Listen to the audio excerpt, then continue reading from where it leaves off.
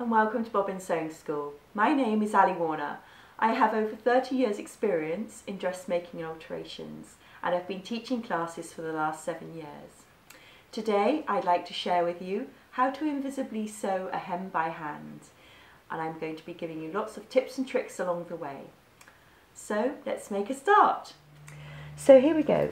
For your invisible hemming, you're going to need thread that actually matches the colour of your fabric.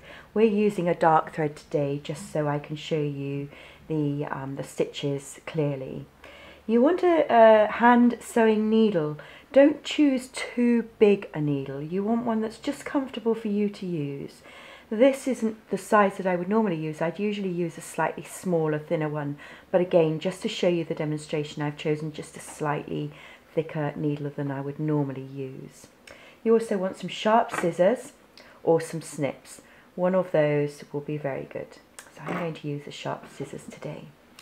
So I'm going to take my thread and I'm just going to take off about 60 centimetres.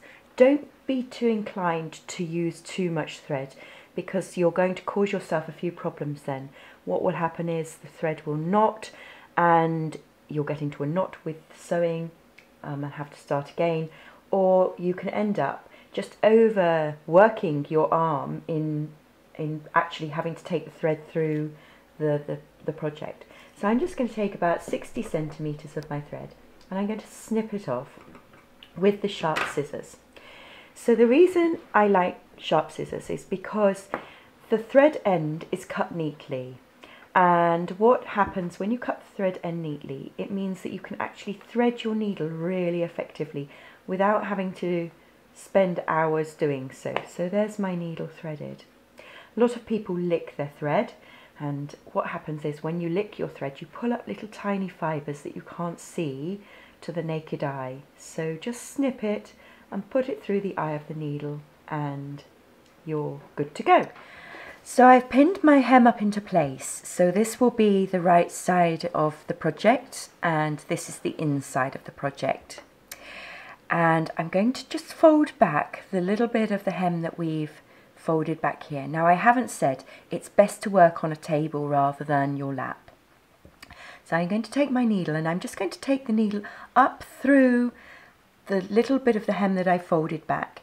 I'm going to pull the thread through and then I'm going to put my needle back into place. I've left a little tiny tail there and I'm just going to make a little loop here.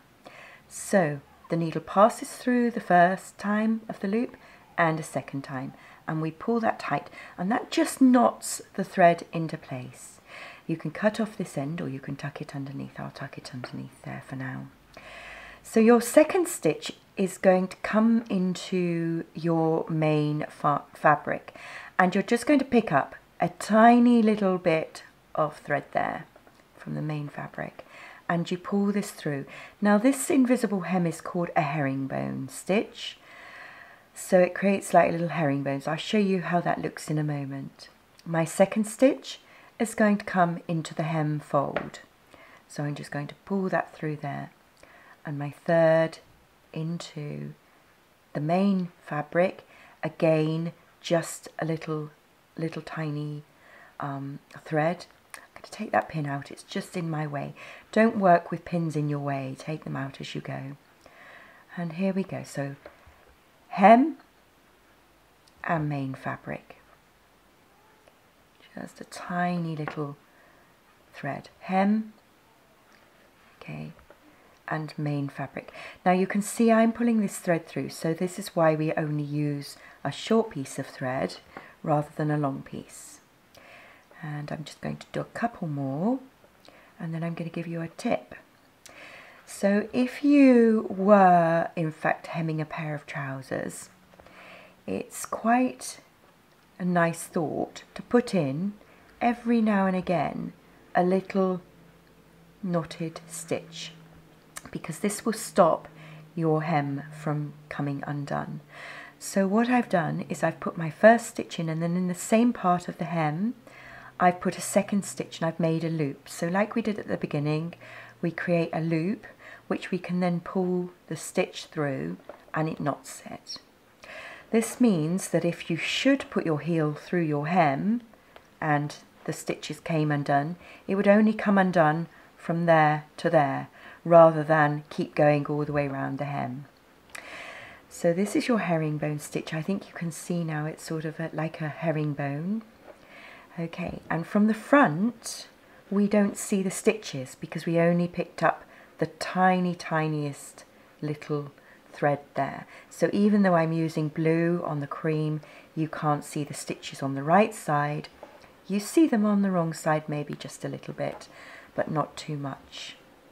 So I'm just going to now continue with this hem. Another tip is to work with the hem as I've shown you, folded back. This means that when you press this hem, you can actually press over those stitches, but you won't create a ridge on the right side of the fabric where the hem meets the cloth. So into your main fabric, into your hem, and just continue round or along in that fashion. The stitches aren't huge, they're only little stitches, sort of between, well, just over probably 5mm long, not much more than that, between each one. So you have a centimetre-ish between each stitch, and believe me, that's enough. So I'm going to take that out.